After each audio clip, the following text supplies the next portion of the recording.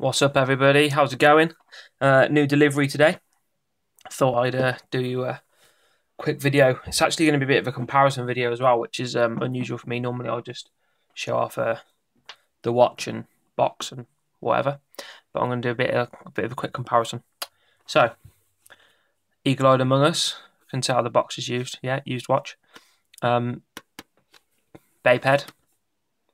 Bit of design on the box. Let's pop it open, get into it, manual, interior box, there we go, nice hard, nice firm box. There we have it, pink Bape, nice watch, nice piece. Yeah, so this is the standard release pink Bape. I've already got one of them. One of the pink ones, but I'll talk you through that in a minute. So you've got pink top band, silver buckle, pink bezel, pink letters, white faceplate with a bit of pink writing, backlight is, if it focuses, the Bape head. Okay, white G button with a pink G.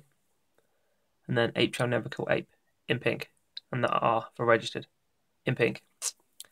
On the back, got the time for some action, time for some money, time to get ill. Down here you got the number 319 of 1,000. You've got to be real careful with these on fakes. I'll give you a couple of things to look out for. The adjust button, if it looks like that, it's fake. If it's sticking out, it's fake. It should be in, should be flush. You've got Saturday. A lot of times it's pushed over here, so it's under the left eye. It shouldn't be. It should be in the middle of the two eyes. These eyes here should be in the middle. The back plate, this little recess, this little step up here is often too high, and often as well, this number doesn't look great. It looks really bad. Also, you want to look out for these on here, the type text 1, 2. Starts just on hole number 2, 3, 4, 5, 6, 7. It's finished by hole number 7. Okay? Some of the things you need to look out for. So, I was saying I was going to do a little comparison. 2 pink Bapes. Right? This here is the one I already had. And this is the staff version. So the staff version was open to some special people. If you can see there, it's got the lightning bolts in the back. It's also got the white text around the bezel, white lettering on the bands, white R. The back plates are exactly the same, but obviously you've got a different number. So there's 1,000 standard and 1,000 of the staff version.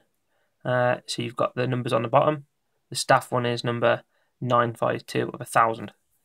This one actually got used, and it's got a very slight cut on the bezel just there. But you know, I love a pink watch, as you know, so yeah, it's a must-have for me. Apart from that, there's no difference apart from the pink or the white, and obviously the backlight. So on the backlight, you've got the lightning bolts on the staff one, no lightning bolts on the standard. So if you want to know the difference, generally the staff version is rarer, so it's a bit more sought after. Generally goes for a little bit more money because it was harder to get hold of at the time of release. Obviously now I can't imagine there's many still in standard hands. Like apparently this one came from a staff member, but this isn't staff. It's not a staff Bape, it's a standard Bape. But yeah, it's an awesome watch. I'm still looking for a couple. I want the purple one, maybe the yellow one as well. If you got any, hook me up. If you want to give us a message, let me know. Really like the purple one. So yeah, I hope you like that quick comparison and the quick fake Bape spotting test. And yeah, thank you very much. If you haven't already, please do subscribe. I uploaded 4 videos yesterday, so check them out too. Quick wrist check, lime green. This pops. Look at it. That green next to the pink. Beautiful. Peace out, everybody.